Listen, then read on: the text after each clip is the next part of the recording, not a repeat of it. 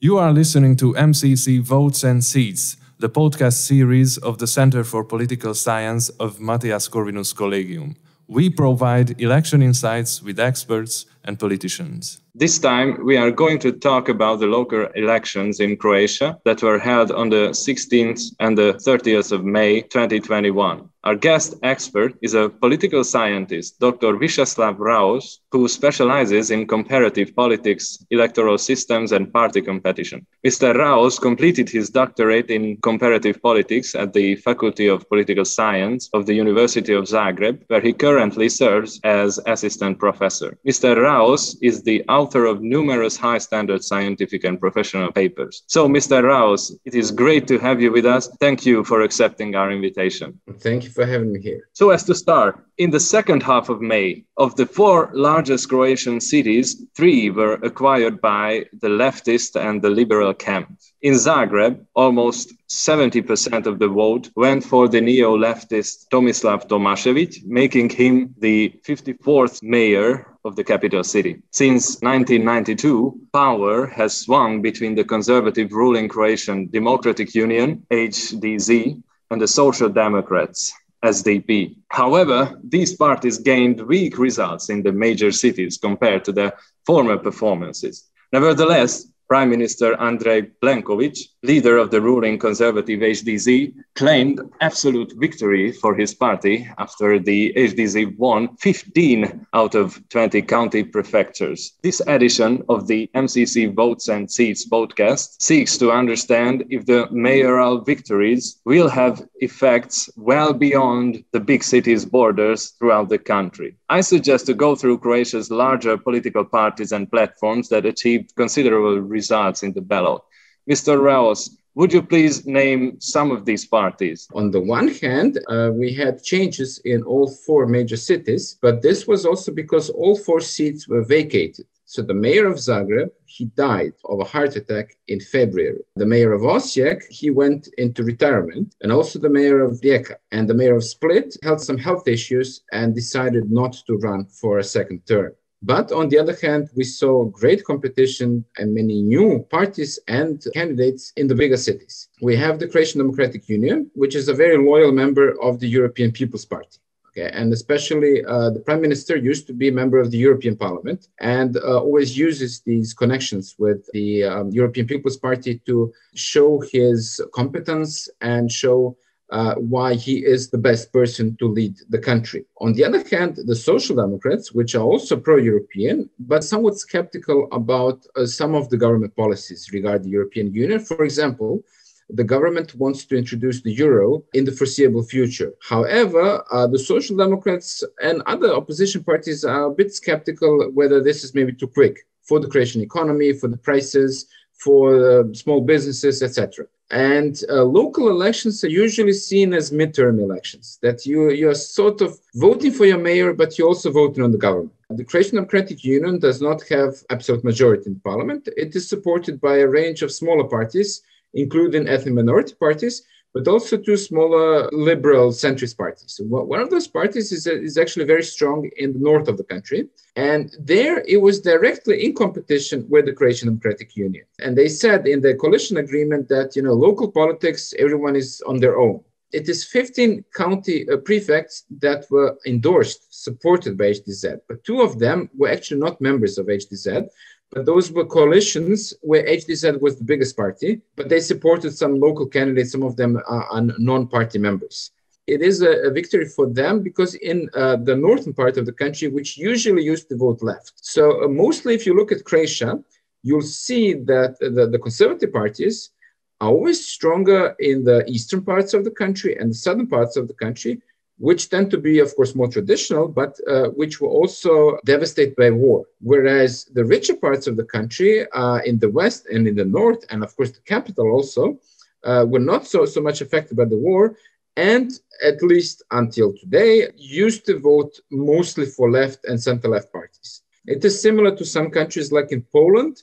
You can see that western parts tend to vote more centrist or liberal, and eastern parts are more national and conservative. Thank you very much for this historical and cultural background and international comparison.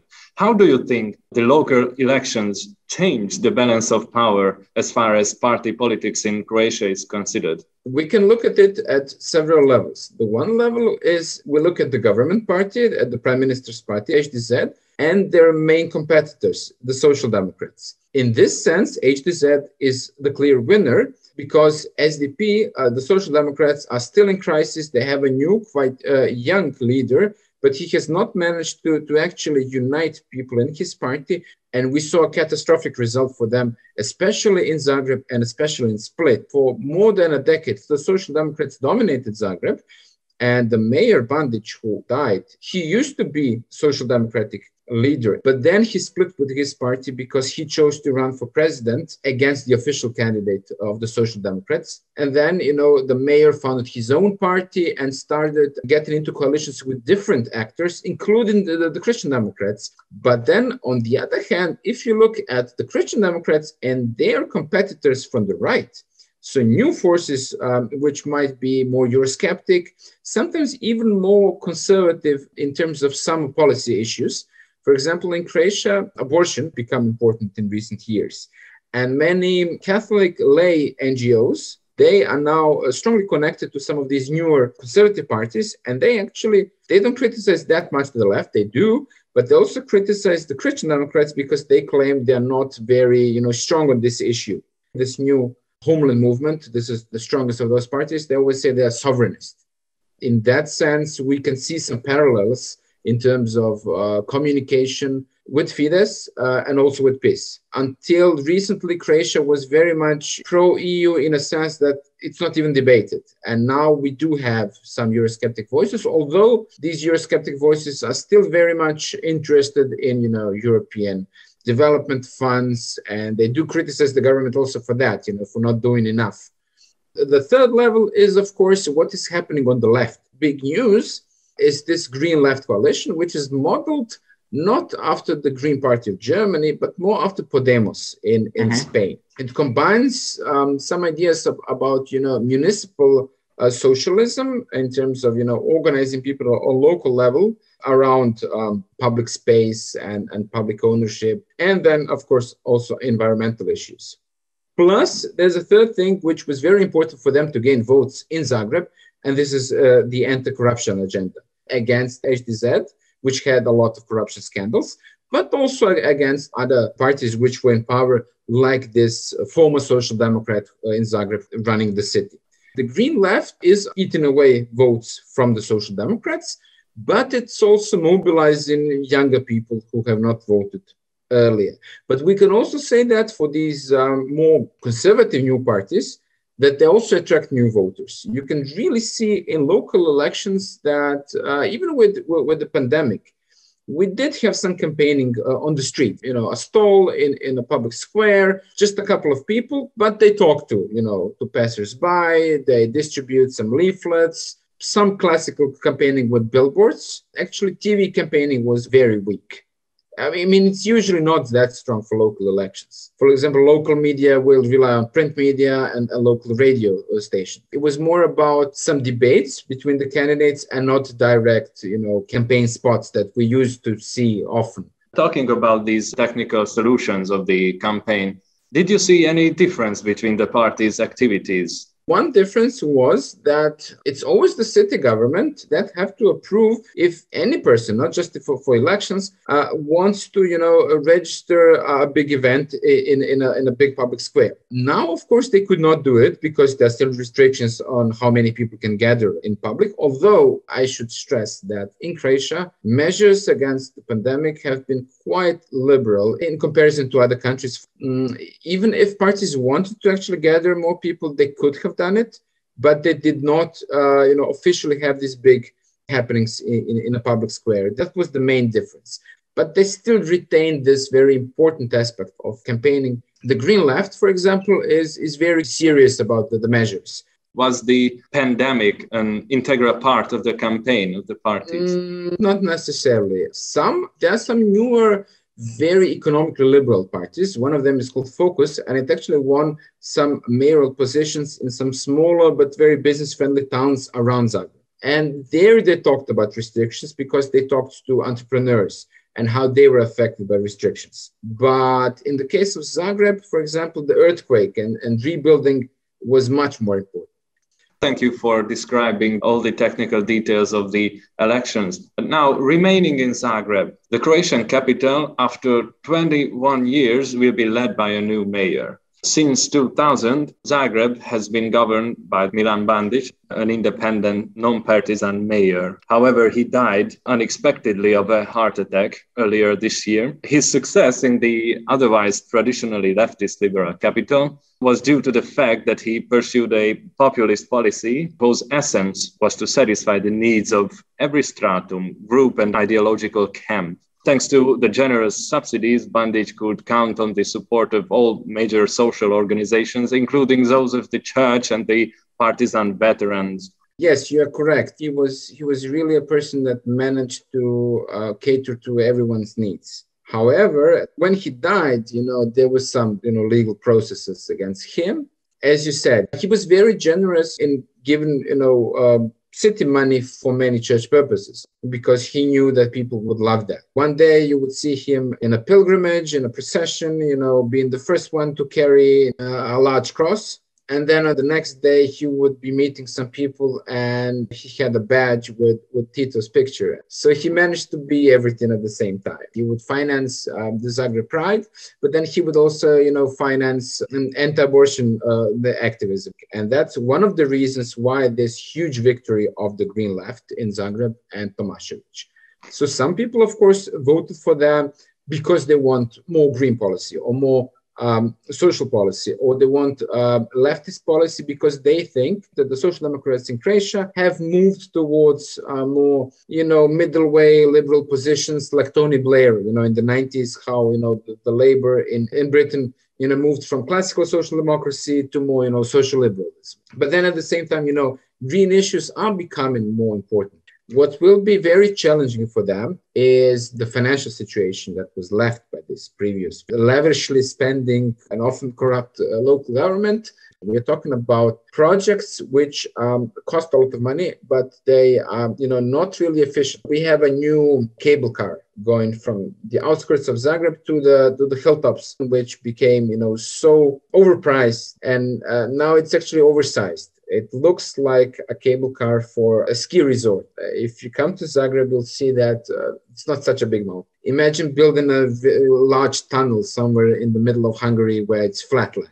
For some reason, you need a tunnel. One thing is sure, Bandic was a very interesting politician, an entertainer. But yes. Now let's discuss this new wave on the left in Zagreb. So the 39-year-old Tomislav Tomašević could count on both social democratic and leftist liberal votes, as you mentioned. Yes. This movement he's leading was founded in 2017 when pro-city activists joined forces with Marxist, feminist, Titoist and green organizations in a formation called Zagrad, for the city in English. By 2020, a political platform named Možemo, which means possible or we can, had formed around the Zagrad movement, which became the fourth largest actor in the National Assembly. In the second round, Tomašević ran against Miroslav Škoro, the president of the far-right Homeland movement. Škoro turned the elections to ideological battles, accusing Tomašević and the Možemo platform of wanting to revive Yugoslavia. At the end, Tomašević won 68% of the vote. Consequently, more than 2/3 of the voters stood for a new green leftist turn. And Možemo now has a majority at the Zagreb City Hall, but is likely to form a coalition with the Social Democrats. So, Mr. Raos, would you tell us a bit about the Možemo platform? On one level, yes, it consists of people who are very active in green NGOs and human rights NGOs, LGBT rights NGOs. The other level is many, professors from different faculties, including my faculty. The third level is why they were so strong. First, Tomašević really, although he's very young, he knew more about local, urban issues than other competitors. The second thing is that they managed to really connect with citizen groups in every part of the city. They managed to attract a lot of people who just saw the other candidate, Škoro, as too nationalist or not competent about local issues, or someone who is not authentic because he used to be in the Croatian Democratic Union in the 90s and now is their biggest critic and, acts as he has nothing to do with them. Plus, some of the people around him used to be in the city government under bondage. Tomašević managed to also, send out this message to the citizens, even those that might not necessarily want green politics or leftist politics, but want some change from bondage and want a clear start, a new anti-corruption agenda. Younger people, they should vote for him. And then Škoro was accusing him of not being honest about these so-called leftist issues, of not talking about them, and that he would then, start doing these policies once he's in power. It is often in campaigning, you don't agree with another candidate and then, draw his or her policies into absurd caricatures of that. Škoro did gain some new votes by doing that. But then at the same time, I think he also mobilized other people for Tomašević who said, maybe I'm not for Tomašević, but I definitely now want to prevent Škoro. Negative campaigning leads to negative mobilization. The strong part of Možemo is that they're very strong in really, working with people on the ground. So you have this great mismatch. On one hand, you have great expectations. As you mentioned, this anti-corruption message resonated well among especially the younger voters. However, having the examples of Budapest, Warsaw, Sarajevo, and Bratislava in mind, do you see some sort of green leftist tendency in the administrations of Central East European capital cities? I think in Warsaw and Budapest, you can also see how, local politics and national politics are intertwined, just like in Croatia, how you can challenge national politics through the capital city. But in most countries, the capital city tends to be, more center-left because of its population. The question is, which kind of left? I can see that we have a lot of younger people getting elected. This is something which maybe connects all these cities that you mentioned, including Sarajevo. There has been some, generational change. In Croatia specifically, this means that now we have people entering politics and also people voting that are not really affected by some of the big historical issues and themes which used to be important. Now we have a lot of voters who do not really identify that much with the experience, for example, of the Croatian War of Independence, which was very important for all the generations, even my generation, and, the whole legacy of socialism. For them, it's so removed from their experience that you cannot really motivate them by any messages about that. They don't care. If you see young people in Croatia voting for the Green Left, it does not mean that they are pro-socialist or that they are pro-Yugoslav. They don't care about Yugoslavia. They don't know anything about Tito. Tito is just some, old grumpy man from the past. They want to debate about climate change. They are very much shaped by this global popular culture, which is shaped by social media. And this is what also helps such parties gain momentum. Yeah, it's very interesting to see how the chains of history are getting weaker and weaker as time goes by. Now let's move to the seashore. Split. In Croatia's second largest city, both liberal and left-wing parties have traditionally been strong. The vote in Split saw a victory for physicist Ivica Puljak from the relatively new Centar party, who came first with around 57% of the vote, ahead of Vice Mihanovic from HDZ. What can we expect from Centar? And do you see any chance they would coordinate their actions somehow with Možemo in Zagreb? As opposed to Zagreb, that used to have the same mayor for 20 years, Split, ever since the democratic transition of 1990, they have had, each 4 years another person in the mayoral office, and often also the parties changed. But here in the campaign, and why Puljak won? Puljak was maybe not the strongest candidate, but he also organized this sort of anti-corruption coalition. His party is relatively new, although he and his wife, who is also a member of that party, but she's in the national parliament, they have been around for some time now. But this was their big success because on the one hand, he played into this idea that he was, a more cultural, intellectual candidate than Mihanović. Puljak, he studied physics in Paris, while Mihanović, he has a PhD in maritime building and in economics, but this PhD of his was then very controversial. It was poorly written and sometimes also, direct translations from English, not really quoted. And where on the other hand, you had Puljak who said, no, I'm a top scientist, he's one of the most cited scientists in Croatia. He could also, profit from the fact that many people in Split were tired of these old politicians. He was seen as something refreshing. His party lacks a majority, and he will need to have a majority with many different partners. Now they have agreed, but I'm not really sure if this majority will hold for 4 years, because he has to hold a majority with the Social Democrats,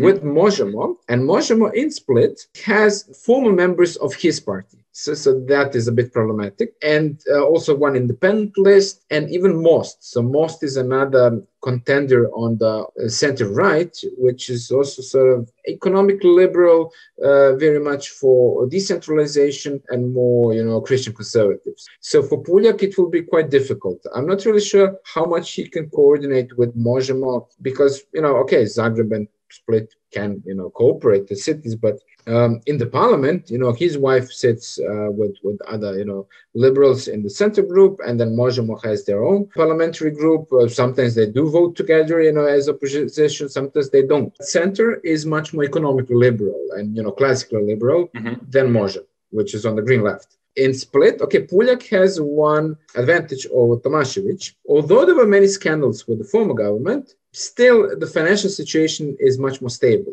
So in Split, the former government has actually left, the books in pretty good shape. So in that sense, for Puljak, it's much easier. And now, with the pandemic sort of going to its end, and maybe this tourist season, again, bringing in new revenue to Split. But at the same time, he has a problem of this very fragmented majority supporting him. Tomašević does not have to worry about that.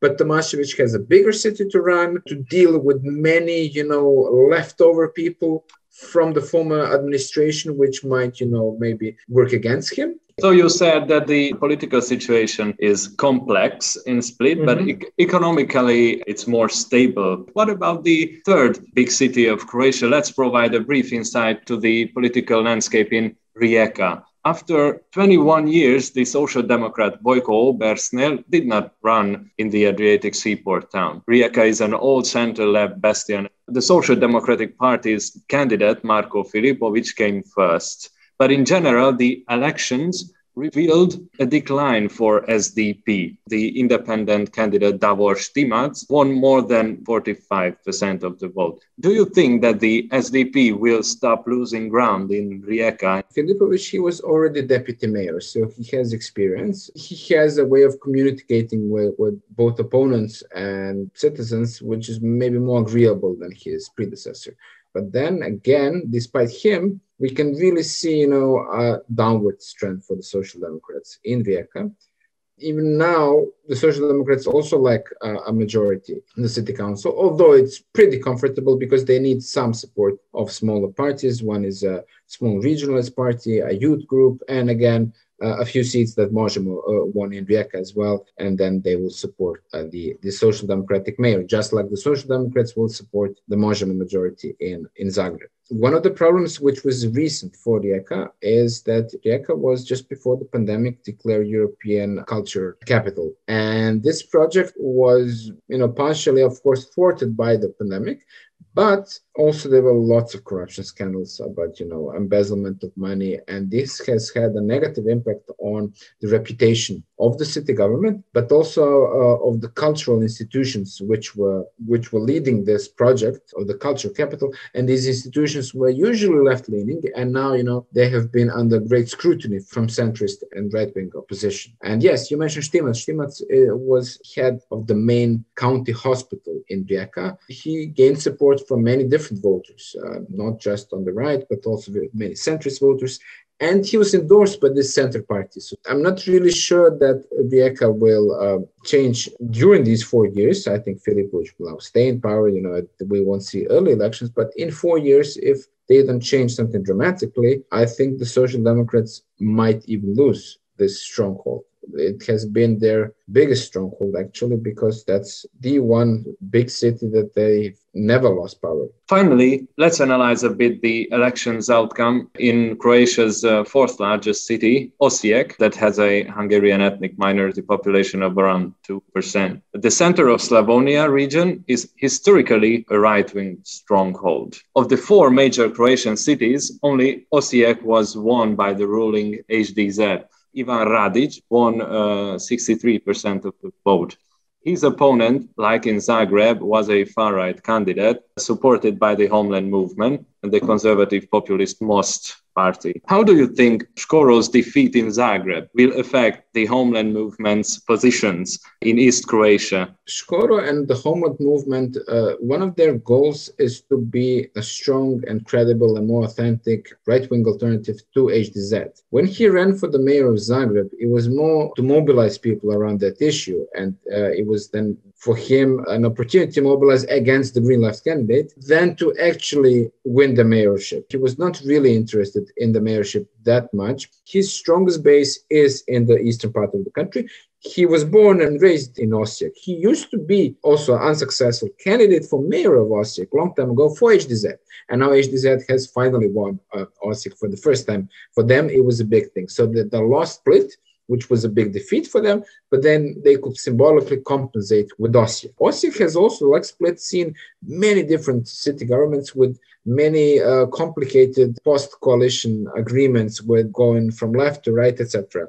On the one hand, on the other hand, we can really say that it was the nicest to watch this campaign as compared to Zagreb, and even in Split it did turn ugly at some points, but in Osijek it was quite nice. Vukovar is very symbolically important for HDZ. Losing Vukovar, although they lost to the current mayor, who used to be their member, but now has left and is working together with Škoro. Because what is happening in Vukovar? The local HDZ still mobilizes around open issues from the war, dealing with war crimes, dealing with missing persons, dealing with some ethnic conflicts around Vukovar. They think that HDZ should cooperate with the Homeland Movement. And a lot of people in that part of Croatia, because of war legacy and all the negative effects of war, are more prone to more emotionally react to some issues and think that Plenković is too mild and too centrist. We could draw somewhat of a parallel. It's not completely a same parallel, but just like the Alternative for Germany, a lot of them said Merkel is becoming a centrist. So people who used to be in the CDU now moved to the Alternative for Germany. A similar thing is happening. So the Homeland Movement is mostly attracting people, so former HDZ members. And it's also attracting a lot of young people, which is somewhat paradoxical because, as you see, some young people tend to not care about the war and about that legacy, but at the same time, some other young people, depending on part of the country, can be motivated. Yes, it's very interesting that history is much more present in the everyday life in the east of the country. In the east part of the country, young people will be motivated because they will say, our fathers were in war and we feel their pain, etc. But at the same time, you look at Tomašević, who is also young, whose father was also in the war, and who was actually on the list of the Homeland Movement in another city, on the local list, which is also paradoxical, but that happens in Croatia because it's a small country of 4 million. So, Mr. Raos, thank you very much for being available to share your most appreciated views on the recent local elections in Croatia. It was a pleasure for us to learn your professional claims and opinion. Thank you again, and I wish you good luck for your future researches. Thank you.